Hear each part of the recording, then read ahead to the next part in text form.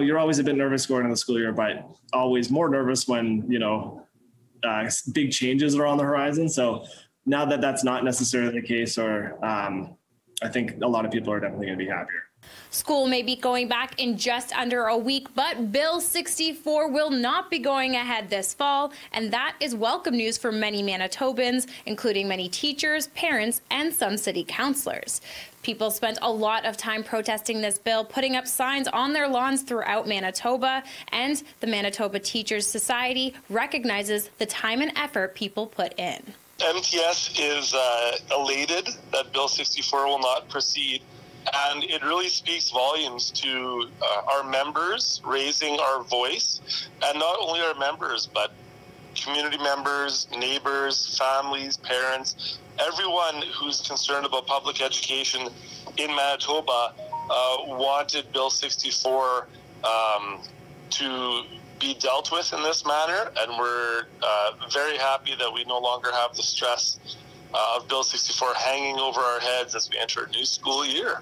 The biggest concern for many Manitobans with this bill was the aim to dissolve elected school boards and replace them for a provincial body, effectively wiping out the local voice on the boards. City Councillor Marcus Chambers, like many, believes in education reform, but says that it cannot be a blanketed approach. I am for education modernization, and I do believe that with that process comes consultation, exhaustive consultation with all stakeholders, with parents, with teachers, with administrators, and ensuring that we're moving in the right direction and not unilaterally overhauling the system.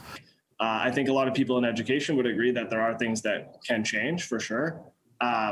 But it needs to be done right. It can't be rushed. They need to listen to those reports. And again, COVID's going to take a huge toll, so we need to see what that effect is before making any final decisions. Harrison says that while a uniformed system isn't necessarily a bad thing, the approach of cutting out the key voices of parents and students the Pallister government's Bill 64 proposed was wrong.